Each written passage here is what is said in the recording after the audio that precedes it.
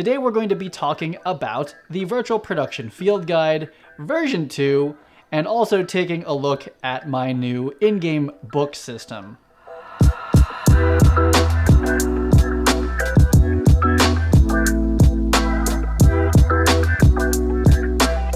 Hello and welcome to the 4th episode of Citizen Meta 1.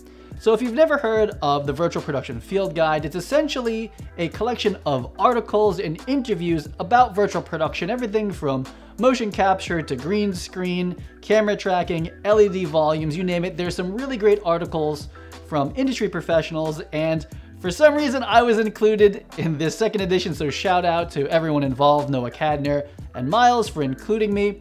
And so I thought in this video I would show off my new PDF system that I can basically take any images or PDFs and turn them into this 3D book as a kind of cool presentation tool. So I'm going to be talking about my section that you can see here.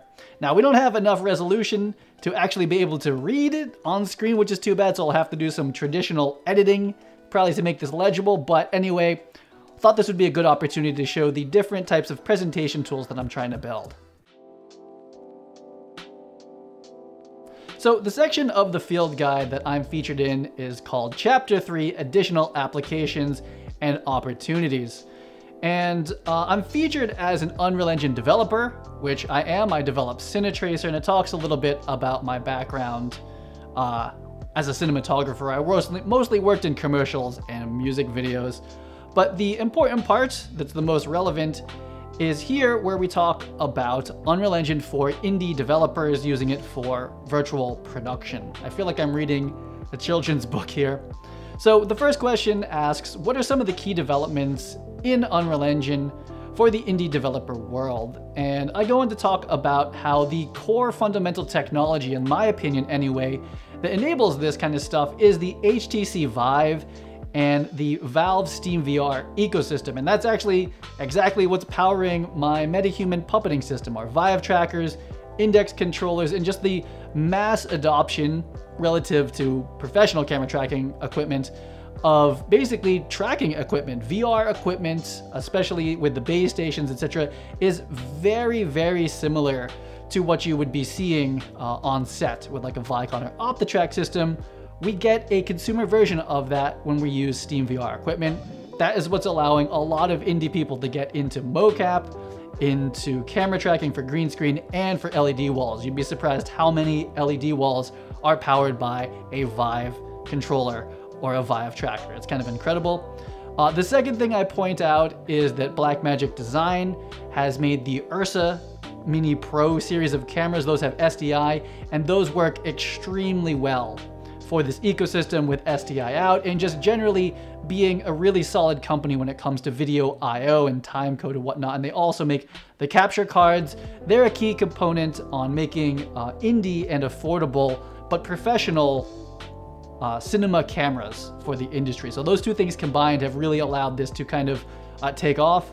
The last thing I talk about is the Zeiss extended data, which is kind of like the beginning, or not the beginning, but it's a standard for the cinema lens industry to be able to communicate all this data back and forth from the lens to the computer and back and forth in real time. Broadcast lenses have been doing this for a long time, but cinema lenses, it's still fairly new. There's been Cook Eye and other protocols, but they haven't had really enough data. Zeiss Extended is where it's starting to really all come together, in my opinion anyway, from my indie opinion here. The second question talks about, what about on the software side? And obviously, Unreal Engine is the main driver, being able to render things in real time at really high quality. Well, that opens up a lot of opportunities for me as a developer making CineTracer, and also for anyone using Unreal Engine to render your 3D worlds for green screen or LED walls. That's obviously one of the major ones right there. And I call out in 4.20, they got a new bokeh system that made everything look incredible and very photographic, you know, look like a physical photography system. And in 4.25, with the ray tracing and the lighting and Unreal Engine 5 in the distance, the lighting accuracy is getting much, much better. So that's the software basically. How has the need for remote collaboration affected your work? Well, I was already a software developer for the most part, but I was doing a bit of on-set work here, just a bit, and that all completely went away as soon as the quarantine happened. So I started to very publicly experiment with doing virtual production work remotely, and I've made videos about that in the past, and kind of talk about how the IA 800, the art department guild, and I started to work together a little bit. So we have the art department doing previs, which I did a project with them. And then we have, hopefully soon, starting to get the camera department and the lighting department in on that previs as well. And I think that that's something that I have been trying to get done in the film industry for a very long time, is be able to get pre-production paid for, hopefully, long term, and something that people can do, again, remotely. You can do really intense and very detailed previs and planning, which you really need to do in a lot of virtual production cases, and have that be something that DPs, gaffers, and people that wouldn't normally get paid for pre-production, that's what I kind of see about remote collaboration enabling, and having a standard in the industry like Unreal Engine so that we could all be working with these same formats. I'm going to skip the next question and we're going to go to the next page here. What are your biggest challenges as an Unreal Engine developer? So this is really from a developer side, maybe not so much for virtual production. But what I basically say is that Unreal Engine is updating so incredibly fast that it's really challenging as a developer to stay on top of all the new features. And I talked to other developers about this, in that you basically can't master like everything in Unreal Engine. You really have to choose what it is you want to get good at and focus on that. So for me, it was 3 years of nonstop, almost every single day, building Cinetracer, which is, I would say, is like a, a rapid prototyping tool that's for the film industry. That's what I was working on. And then I took about a year to work on virtual production camera systems like camera tracking and motion tracking. And then I brought that stuff back to Cinetracer. And then clearly now, if you're watching this, I have chosen as a developer to really focus on MetaHumans and control rig and being able to do live puppeting of virtual humans. Clearly that's what I'm working on. And I'm going to be bringing that tech that I learned into Cinetracer as well. But it is challenging to pick what system you want to work on. It could be the landscape system. It could be the new audio system, Chaos Physics, Niagara, just goes on forever. And that's one of the challenging parts, is staying up to date with that. And sometimes it requires specific hardware for ray tracing as well. And just nonstop R&D for us developers. I also shout out the Facebook group that I run. It's called Unreal Engine Virtual Production. Big community of developers and users there, so go check that out. I'm gonna put this book down. Boom, lovely. Like the physics, landed right on it, flip cup style. So for someone getting started in virtual production, I really recommend getting into VR, and specifically the Vive ecosystem. Again, it's gonna give you the ability to track cameras and then eventually be able to work with a mocap system like this. And all of that happens directly in Unreal Engine, and you don't really need a third-party solution for hardware or for, well, I guess it's third-party hardware, but if you use Vive hardware with base stations, you get to basically work right in the engine and you don't have to deal with other third-party software. And I think that's really important in the beginning, is to try to keep everything in Unreal Engine. It makes your iteration time faster and your learning faster, so you can get the camera tracking and motion capture.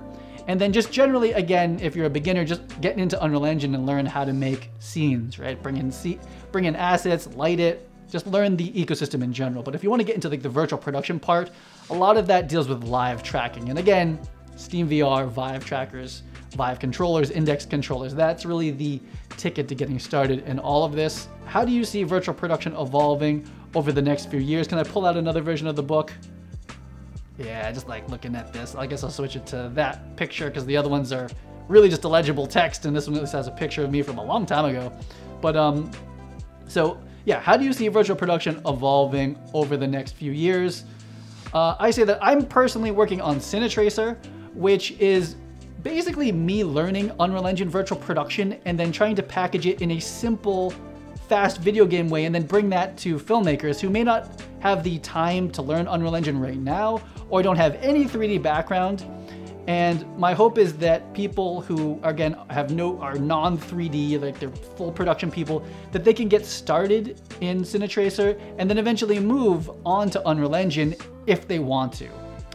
But I think it's important for the industry, for students and people who are new, like deciding, like, do I want to work in 3D or virtual production or just film production? I think it's really important to have a nice accessible version of virtual production. And like my first FMX presentation, first and only FMX presentation, was called Cinetracer is Virtual Production, the Video Game. And I really try to make that a reality. And once we have metahumans like this avatar right here in Cinetracer, I think it's going to be even more closer to that vision. So that's really like my part in it. And for the broader industry, we're seeing virtual production adopted for many, many reasons. There are hundreds of LED wall virtual production studios, quite a bit. There have been for quite a while green screen based virtual production studios, and we're seeing it in every industry and guild and union. I think in the entire entertainment industry is adopting some form of virtual production for various reasons. So we're going to be seeing a whole lot of it.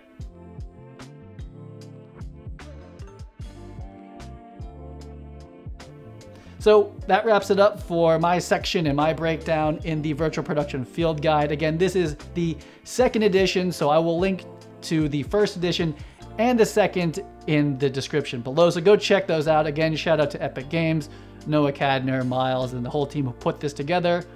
David Marin as well. Let me know, what did you think about this book system? I put on Twitter that I was 3D modeling a book to make a PDF more tangible, but then I realized that this is kind of, without being too offensive, kind of a boomer millennial thing where, like, I personally like books and PDFs are cool on my iPad, which is what I'm reading right now, but I still like having a book. So even in the virtual world, I thought it would be cool to have a virtual book. Do you think it's cool to have a virtual book? Would you want to be able to use virtual books and these kind of 3D tangible things in a MetaHuman presentation system?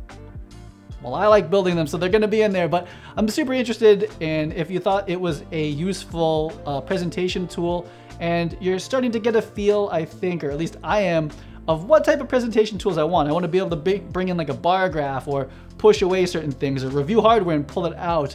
And so this is the very beginning of that system, and really the sky's the limit in Unreal Engine. If I can think it, I can design it, program it, and make it part of this presentation system. So thanks so much for watching, and I'll see you on the next video. Peace out.